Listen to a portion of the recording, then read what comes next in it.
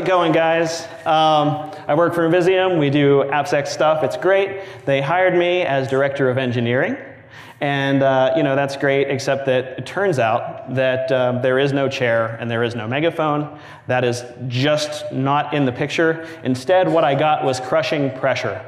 What it turns out happens if you're director of engineering is that you don't have this common kind of fallback that I've always had in the past. That is, when I've been unhappy in a previous job before, I've always been able to kind of fall back on one simple truth that I believe, right? It's not my fault. It's not my fault that things are sucky somewhere. It's like, it's totally someone else. It's the CTO or the director of engineering or, whoever, right? Or it's Mike's fault, actually. A lot of times it's Mike's fault when things are horrible. And so I'm not really proud of that. I mean, that's not the most prideful moment that I've had to say that I fall back on it's not my fault. But I don't necessarily think I'm alone in the room either. So if you're honest with yourself, I mean, most of us kind of do this. In fact, I would say as engineers, how many of you, and keep your hands up, how many of you in this room have been at your job for less than 1 year? Less than 2 years? Keep your hands up. Yeah, so most of the people in the room currently have their hands up. Most of them actually went up in 1 year. And so it's really easy to sort of walk away, to say, well, I tried, it's just not working out. And I would be willing to wager that 100% of the people who raised their hand, when they left their job, they took themselves with them, right? So it's pretty safe bet you didn't think you were the problem. But at Invisium, I was hired to help build the software, to help build the team, and to help build the culture. So I guess what that really adds up to is that it's totally my fault if I end up leaving. So I wanted to really think through what that means for me and what kind of culture do I really want to work in, what makes me stay at a place, and looking at it from another angle, what makes me leave. So I want to share a story with you.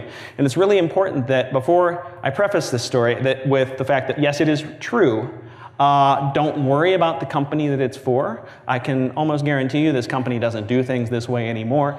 And if they do, they won't be around long enough for it to matter. So don't worry about that. So I was hired to lead a small team of technical folks, and I reported to a CEO. I was concerned at the time that I took on this job that I was going to end up not getting to code, that I was constantly going to be managing. And I didn't want to be, just a manager, per se. And I was assured that wouldn't happen. In fact, every single question, every single issue that I had was addressed very, very well. He had very good answers for all of my questions, and he really made it worth my while. And consequently, I took the job, and I fast forward about a half a year now.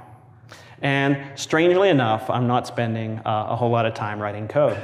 Who would have thought? In fact, I was spending a lot of time wrangling Kanban boards. You all familiar with these? This is my real Kanban board. I was horrible at my job. I was, oh, hey, I knew that was going to happen. I was managing a Kanban board full of more urgent tasks than we had time in days. And I was managing people that were super stressed out and trying to shield them from the wrath of our friendly CEO who could only be described as mercurial in his temperament at times. So naturally, I approached the CEO about this. And he says to me, and I kid you not, this is what he actually said, "You're thinking of this all wrong. Think of it like another development task. Your team members are objects in the system, and you're doing engineering just like you would with software." So he sends me on my way. And it was right about then, I mean, it really all became clear to me. I had been really struggling with this, and just those words alone made it super clear that I understood now what was wrong. And it turned out that my CEO had no idea what he was doing. You see, he was an engineer, and he was trying to run the company like he was still an engineer. He wanted to treat the company like software. That's easy because he knows it, right? And we all do that. And there may be a world where the answer to this question is true, but that is not the world we live in. There is no way, so much false. People are not objects. No matter how you try to slice it, they're not objects. And here I was, so it's really no question, like, why am I miserable here? Well, I can't imagine. I was working at a company where the leader was actively telling me, yep, I'm dehumanizing my employees. They are totally objects to me. And no wonder that the employees were overwhelmed. So they were overwhelmed. We're hiring people, but strangely enough, we're unable to keep them around for very long because apparently they had boundaries against this manipulative, exploitative stuff. And it felt very frustrating to me because as much as I would talk to my CEO, it felt like he had a reality distortion field whose polarity was inverted. See, the problem was it was only affecting him. And I was really sensitive to this stuff because look, for about 6 years now, I've been a volunteer counselor and I work with people. I talk to them for hours and hours about problems and I try to work through this stuff. But even before this, I would say I've always been kind of a sensitive guy. So I made repeated attempts to counsel my CEO on the problems that we had and kind of remind him, oh yeah, people are people, but it didn't really work out. And so I eventually walked away. And you might think, well, this is a really extreme case, right? And okay, I'll grant you that. It's pretty extreme. But I also want to say that it's not really unique in that the values that he had are very similar to the values that most businesses have. They value things like predictability. They value things like being able to measure. And they value control. And because they see control as the way towards those things they value. And I understand that. I mean, they want things to be neat and organized. Who doesn't, right? It would be nice if everything was neat. But one thing that I've learned is that people are really messy. And they're no less beautiful for it. And how does a company really cope with messy reality? Well, they cope with messy reality the same way that we cope with messy reality in our code. They use abstractions, right? So they try to reduce humans to another resource to be mined and measured out and applied to the problem. They put us in a little box and they just stack us up ever so nicely. I need 3 humans for this problem, 4 for this other problem. Did you ever stop to think that corporations, they actually reduce and abstract humans into human resources, when the only corporeal thing about a corporation is the humans? That's a little weird, and I don't think that's sustainable. So I decided that the first thing about any culture that I wanted to be a part of would be one that recognized at first that we are humans working with humans to develop software for the benefit of humans. And you're probably thinking, yeah, thanks, that's great. You're giving me all kinds of wisdom. But if you stick with me, I believe some things arise out of that simple statement that are valuable.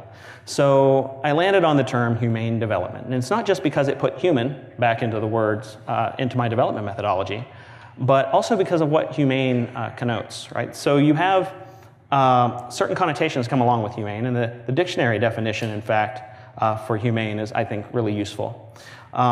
Humane, what I think really is interesting about it is that it has to do with inflicting the minimum of pain, and I think that's what we all want. We don't like painful development tasks and painful jobs.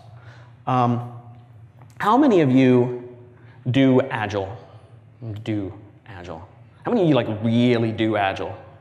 Yeah, some hands are going down. So I think that we do it less than we think we do. There was a really good talk called The Land That Scrum Forgot that Uncle Bob gave.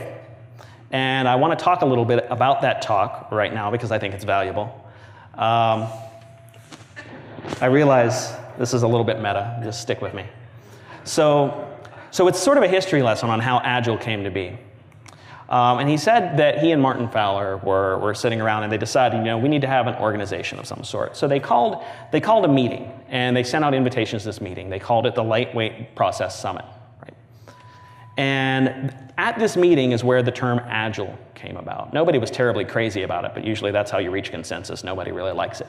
But so that's what it was. And he says that he believes that Ward Cunningham was the one who said this. That they should come up with a statement of how they value a certain way of working, but they value another way more. And so what resulted from this probably, many of you have read it, the Agile Manifesto. The idea is that there are all these things on the left, individuals and interactions, working software, customer collaboration, and responding to change. These are things that we should value more than the things on the right. And it was at this meeting that he believes, anyway, that Kent Beck had said, it should help to heal the divide. This idea, this Agile thing, should help to heal the divide between business and development. And around this time, Ken Schwaber came up with the idea that he was going to start running a certified Scrum Master course.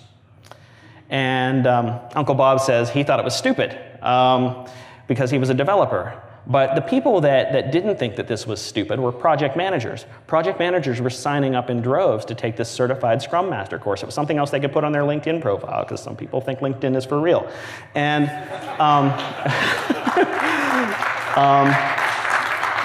right, so the funny thing about that is that Scrum Masters were supposed to be coaches. They weren't really supposed to be managers. In fact, they were explicitly not supposed to be managers. If they were a manager, we were doing it wrong. And in fact, the role was not even supposed to be a long-running role. It was supposed to not just rotate between team members, but actually rotate away, become unnecessary after a period of time. And I like the way that Uncle Bob describes it. He says, I don't think the project managers who took the Certified Scrum Master course liked that particular interpretation. And so you see, like business often does, it sort of embraced and extinguished. What happened was we took these things on the left and we gradually shifted them back over to the right. And this happens almost transparently. Do you see how this has happened? Now we rely on certain tools specifically and processes to make sure that we're agile. In fact, we define it in terms of that. And Agile sounds great, right? Because again, it implies this speed, and speed is great. You know, and if there's one thing business values, it's hustle. Business loves hustle. And this is a Google image search of the word hustle. It's like some kind of messed up wall of motivational posters. I absolutely hate this word. It's pretty gangster, yeah. I like the one that's like, the only place greatness comes before hustle is in the dictionary. Really? Seriously? Like, okay, whatever. I hate hustle. I make one exception for this right here. This is the only hustle poster that I would ever put up on my wall. All right, but I mean, seriously, think about what hustle really means. And I know at this point you're going to say something like, you know, well, definitions of words change all the time. Find me one definition up there that is remotely praiseworthy. You might say, oh, well, you know, busy movement and activity, right? But busy is not a virtue. Just because you're busy doesn't mean you're busy about the right thing. I mean, seriously. This is messed up, and this is what I think. I think that, you know, regardless of whether you think the meaning of the word has changed, or I think that our values have shifted, and we've decided to turn hustle into a virtue of some sort. We consider it very important to have hustle, and we've kind of accepted that in our startup culture for sure. You all know this popular motto: "Move fast and break things." First made popular by Facebook, now by tornadoes. This is the motto of a tornado. It is a stupid motto. Move fast and break things. Who wants to really aspire to break things? But you know, I think that the notion of hustle as a virtue is the most damaging meme that afflicts us today in our industry. But we accept it because we need to quantify things. You know, we do planning poker so we can assign points.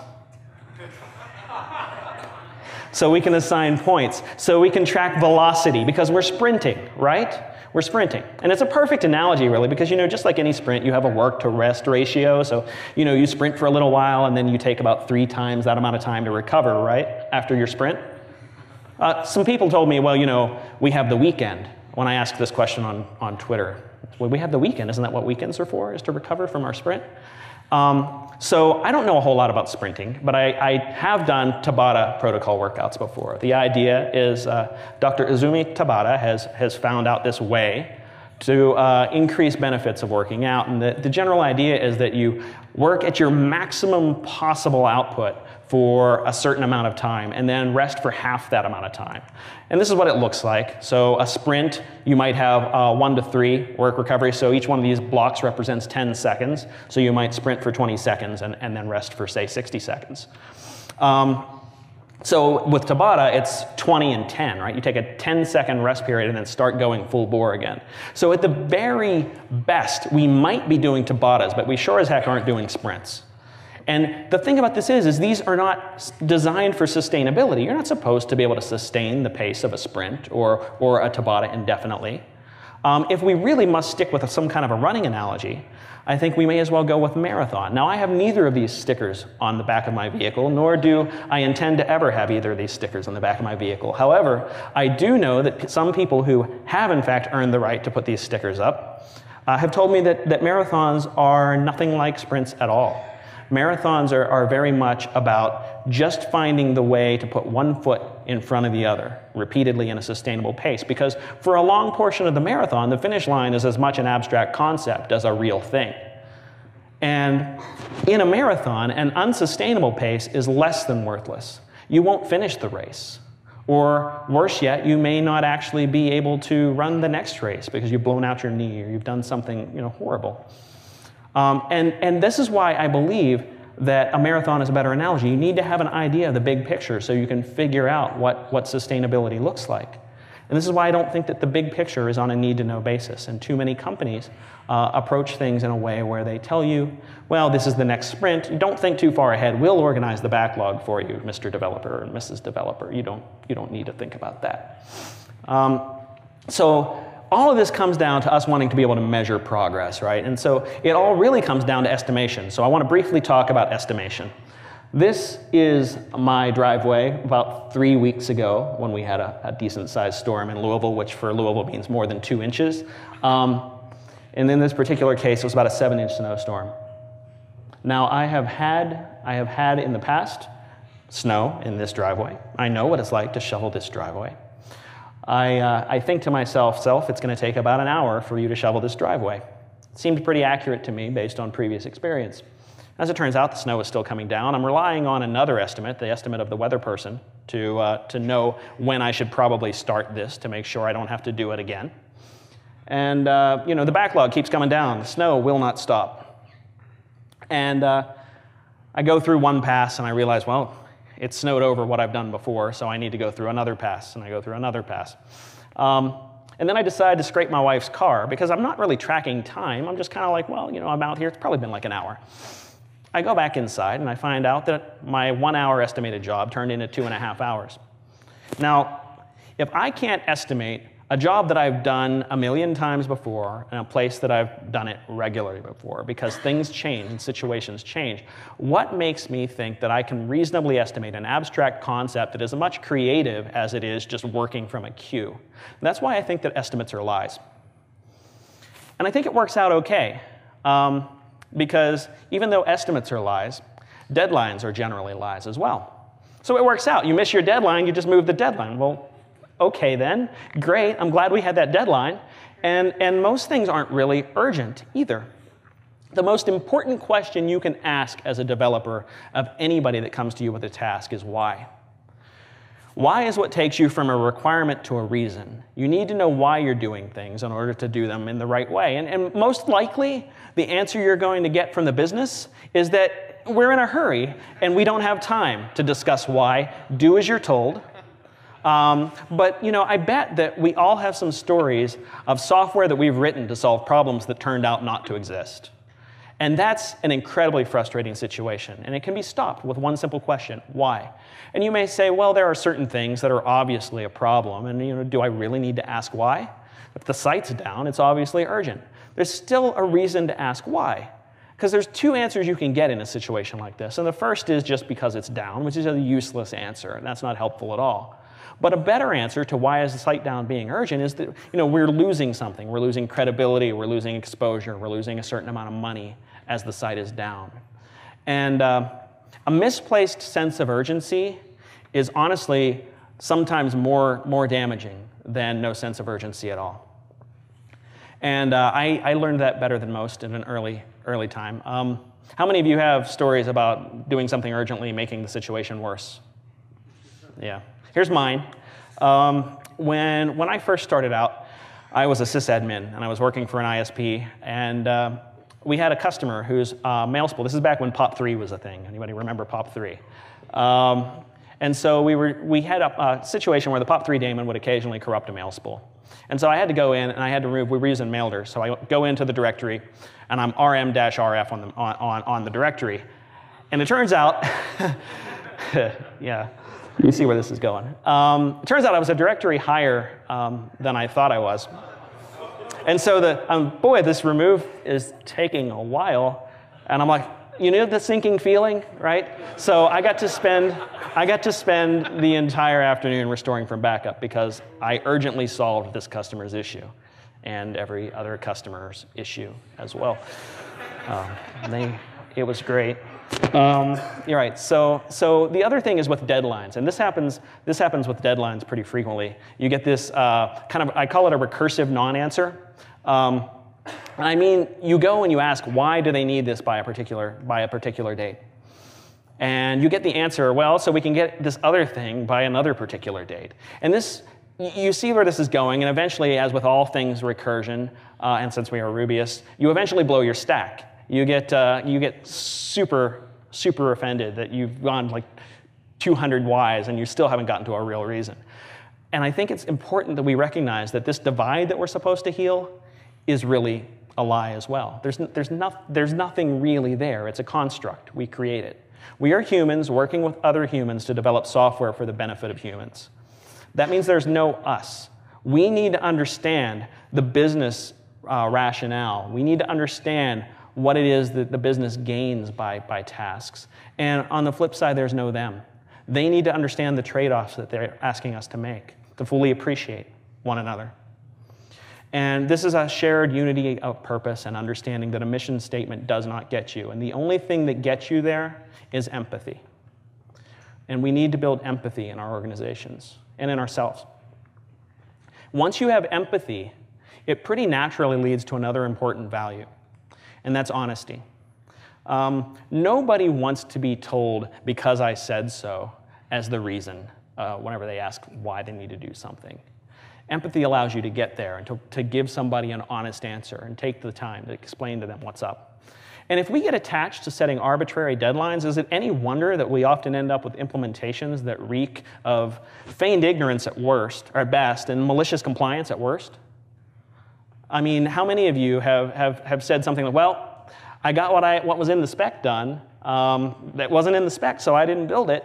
And that's really malicious compliance if the feature is like a customer needs to be able to log in.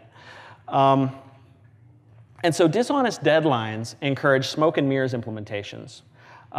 They reinforce the idea that it's more important to adhere to a timeline than it is to be building the right thing and the right way. And eventually the business is going to look back and wonder why it's going under when it hit all its milestones.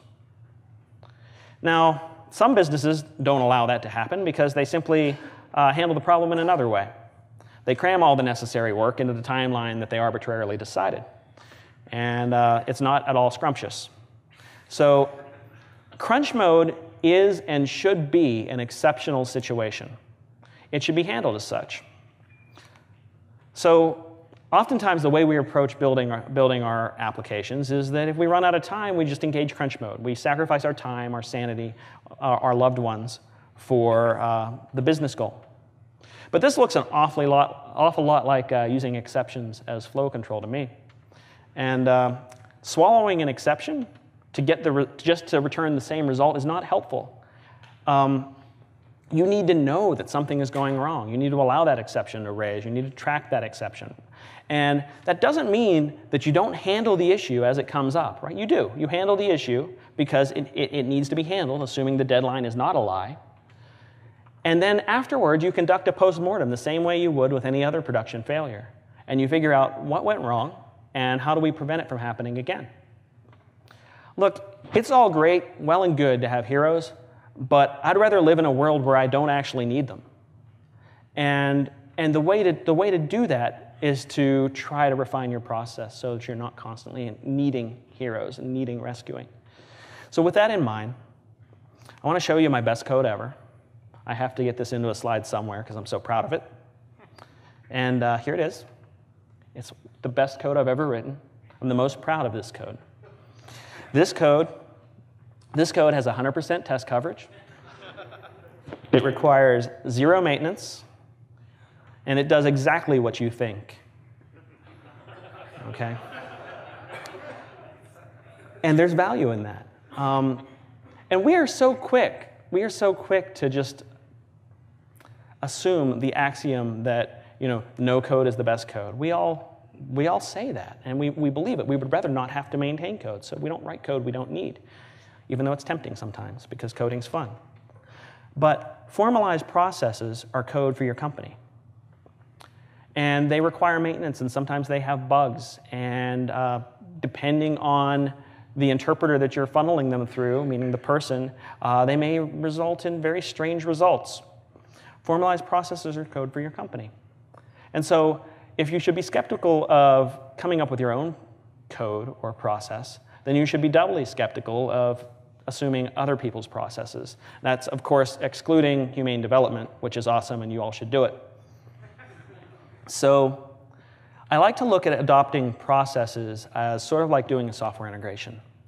There are some that are just kind of lightweight, easy to understand gems. You kind of get the general idea, you add it to your gem file, and you're happy, right? And then there are other things that are sort of heavyweight frameworks that require a lot of you and have a lot of opinions and have a lot of expectations of you or your business and the way that you're going to code. And so I think of adopting processes that way. They're going to have trade-offs.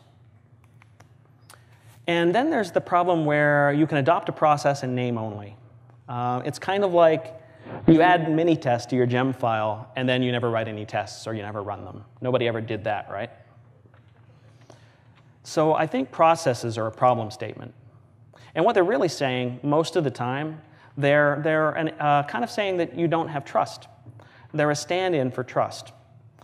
And in some situations, that's warranted. We don't necessarily, like with TDD, we don't trust ourselves to write code that does what we think it's going to do. So we have a process that we follow to try to ensure that we do. But others are more nefarious. Sometimes we just don't trust other people to do things the right way that we have determined because somebody messed up one time. That is not something that needs a process. That is something that you should address the source of the problem. You should go back to that person and you should walk them through what's necessary. And you use processes, formalized processes, as a last resort because you will end up with legacy in your processes the same way that you get legacy in code. You've all probably opened up a source file that you haven't seen in years to see a huge nested if-then set of conditionals. And you know every single one of those things is there for a reason, but you couldn't possibly point to why now. And if they're not tested, then the first thing you do to try to refactor this is you write some kind of throwaway test, like Coraline talked about. You try to figure out what the existing behavior is, and you treat that as the source of truth. Often in organizations, you end up with the same thing. Somehow the process becomes the definition of right.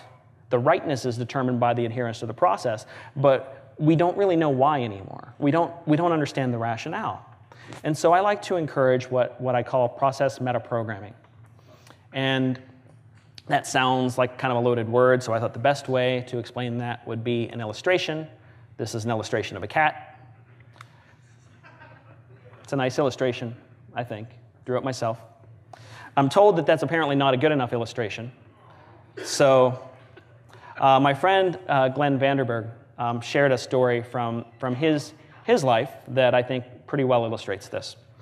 And it's from when he was learning to drive. Now, I don't think he learned to drive in Georgia, but this just happens to be the prettiest driver handbook I could find. And his father sat him down and gave him the book. And he was like, well, how am I supposed to learn all of these rules?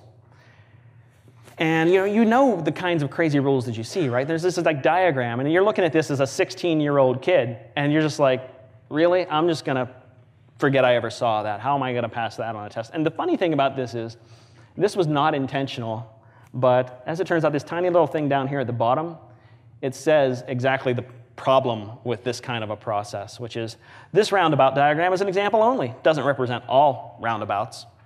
So this is the problem with processes, right? You can put as many as you want out there, but you're not going to cover all the cases. This is not the way to solve the problem. You step back, you explain why. And Glenn's dad knew this very well, and what he actually told Glenn was pretty darn wise, actually. Just drive so that everyone around you knows what you're going to do before you do it. That's the logic behind almost all of the rules. And even in the rules that just happen to have kind of an arbitrary decision made about what's going on, the reason that that decision is there is so that people can actually know what the other person is going to do. It's not just to make an arbitrary decision. It's so that we have a shared understanding. This is really important because if we can do process metaprogramming, if we can tell people the why, give them the context, then it allows them to derive their own solutions for problems you haven't thought of yet. They all have their own processes, and they'll be consistent with the general ideas that you've already kind of instilled in them. If we don't do this, what we end up with is tools, and lots of them, because we need tools to manage our processes and tools to kind of flow through our processes. And if formalized processes are the source code of an organization, then tools are the compiled object code. We feed a team a set of arbitrary processes, and they decide to build a tool. And now the tool is, again, it's an abstraction between the real process and how we go about it. And so I think that tools all go through 3 phases. And in the first phase, they reflect the process that actually was in place. There was some manual process, some process that we all understood, and we decide we're going to make it easier with a tool. Eventually, the tools become the process. And the way that we get a new hire and we say, open up Scrumban Agile Tracker and click on the Agile tab, this is where all of your work will be done. And finally, they define the process. The path to changing the process now involves changing the tool. We no longer have the ability to simply be agile and respond to changes as they come. We have to first fix the tool, or otherwise people are going to be doing the wrong thing. You see, again, the transformation that occurs. We started out asking the machines to serve us, and now we're serving the machines. Now we have to do extra busy work just to be able to change a process that works for people. So I would encourage you to build small tools, primarily because small tools are honest. The CP command has no big designs on doing anything other than copying files. We don't expect it to. We know exactly what it's going to do. It does one thing, and it does it well. This buys us flexibility, and flexibility is not just important for processes, but also for people. This is a guy I've talked about before. Dr. Martin Seligman is considered the father of positive psychology. This is him in the 70s. Looks like a pretty hip guy, right? Looks like the kind of guy you'd like to hang out with, shoot the breeze, have a party. Certainly doesn't look like the kind of guy that would be shocking dogs, would he? But it turns out he did. And this is hard for me to talk about because this is pretty upsetting. He did an experiment in which he had this box and he had dogs, and they lit up an indicator that a shock was going to come. Aversive stimulus is what the scientists call it. It's pain is what it is, but we call it that so it sounds better. And at the time that this light would light up, the shock would happen momentarily. And some dogs were able to escape the shock by jumping over a little barrier. Other dogs were unable to escape the shock. And so what happened was, after a period of time, he took the dogs that had no escape from the shock, and he put them in one of the enclosures that did have a barrier they could leap over to get away from the pain. But what he found out was that those dogs just laid down, and they just took it. They just took the shock. They didn't even try. And they called it learned helplessness. The feeling that you had no control over your situation that eventually made you stop trying. And as it turns out, this translates to humans. This experiment's been repeated multiple times since. One well-publicized one was Ellen Langer and Judith Rodin. They did a study that was tantalizingly titled "The Effects of Choice and Enhanced Personal Responsibility for the Aged, a Field Experiment in an Institutional Setting." And what they did, the structure of the experiment was that they went to a nursing home, and on one floor, they instructed the nurses to tell people that they were responsible for themselves. They told them that they had freedom to make choices, and they went around and they gave a choice of a bunch of different plants, and they asked the person to care for the plant. And on another floor, the nurses were encouraged to tell people how much they were responsible for their well-being instead of the individuals, instead of the elderly, and how they would make the choices for them. And in fact, they would assign a plant to the person. They got no choice. They all got a plant, and the nurses would take care of the plant. And what they found out over time was that on every conceivable metric of well-being, these people that were given choices were thriving compared to the ones who weren't.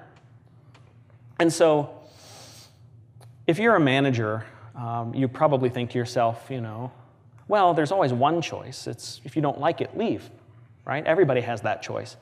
If your people are resorting to that choice, then there's a very likely chance that you are abusive. This is the excuse that everybody uses. Everybody that abuses power says, if you don't like it, leave. Or if they're still here, they must think it's all right. We're better than the next guy. But there are a lot of reasons that people might feel that they don't have that power. Some of them are financial. I can't be without a job, and I can't go look because it would take time away from my job. Some are relational and emotional. There are lots of reasons, and it really doesn't matter. You don't need to know the reasons. You just know that if that is their only recourse, then you have failed. And for me, you remember this guy, I was feeling like I was abandoning my coworkers. I really didn't want to leave. But after I got to a point where I had tried and failed multiple times to change the culture, I did leave. And I dreaded calling my CEO, and he predictably made me feel like utter crap. I mean, this is all really depressing, right? So you all may know this guy. He's kind of the avatar for my favorite Twitter account ever, PHP CEO. And as it turns out, there are a lot of images of this particular model available. And I'd like to, just for a minute, suspend disbelief and pretend that PHP CEO's avatar is, in fact, PHP CEO. Because as it turns out, PHP CEO really likes ice cream. Like, a lot. He really loves it. I found this hilarious. There are more. I don't have time. Anyway, the sad part... The sad part is, we as developers, we're just like those dogs, and we're just like those elderly people. We feel helpless sometimes to change things. And it's frustrating because as developers, we have some of the most freedom ever. We can work anytime, anywhere, and in tons of different ways that all will result in productive output. And if you're a manager, you might be thinking, he's crazy. There's no way I'm going to let my team have all that flexibility. But that's why we've been spending so much time talking about these values, empathy, honesty, and trust. Because once you get to trust, you can begin to relinquish some control and give your people autonomy. And let's just for a moment assume this guy had any point at all. Let's just say people are just like objects and we're doing OOP. Well, as we all know, OOP isn't about objects anyway. Everything about your organization is encoded in messages. And the point of a process should be to be a reusable message. Think of it like a compression scheme, right? You see the same message repeating, so you put it into a process so you can refer to the process once. That's what it should be. It's about increasing the SNR, the signal-to-noise ratio of your communication, so that the important messages will rise to the top, and you don't have to say the same things over and over. And since it's all about communication, this is why I think that requiring developers to work on site is a complete joke. We have so many...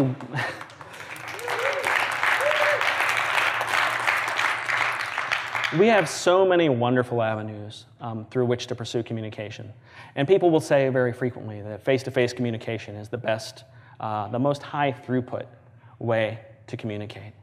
But I'd like us to stop trying to substitute throughput for efficiency, because programming is written communication, and we should all be good at communicating. So if we can't communicate in our organization, what we end up with is these guys. These are the guys that feel like they have to be around all the time. They're omnipresent. They're on that email thread someone started within 5 minutes of receiving it. They work 13-hour days in the office or in chat, and then they commit code they couldn't get to during the workday at 3 a.m. And I don't know if they're participating in some kind of sleep study, sleep deprivation study. Maybe they just feel that they are going to miss something. That's usually the case. They feel like the company is going to fall down if they're not around, because there's no clear channel of communication. And the worst kind of these guys feel like they're heroes. They want to be the hero. Important point about heroes, necks are not necessary. You can turn your head whichever way you want, regardless of which way your neck's facing. They want to make sure everyone knows they're working harder than the next guy. And these people, these omnipresent people,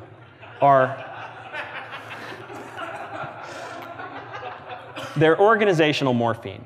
They mask the pain that the organization should feel by continually bailing them out of situations they shouldn't be putting themselves into. And the problem with morphine is it's great for a short period of time, but you can develop dependency on it. And you're not doing the company a good service if you allow them to become dependent on your heroics. So stop it. Stop doing it. Eventually, you need to step back and let the company fail, if only in one possible endeavor, so that they can understand that the process isn't sustainable. Because, and we say this in counseling a lot, but it's attributed to an author, Tony Robbins, change happens when the pain of staying the same is greater than the pain of change. And the funny thing about all this is that we're thought workers, right? That's what they say we are in this industry. We're thought workers. How do you measure thought?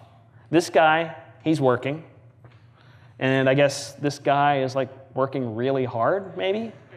I don't know what that even means. How do you measure thought working?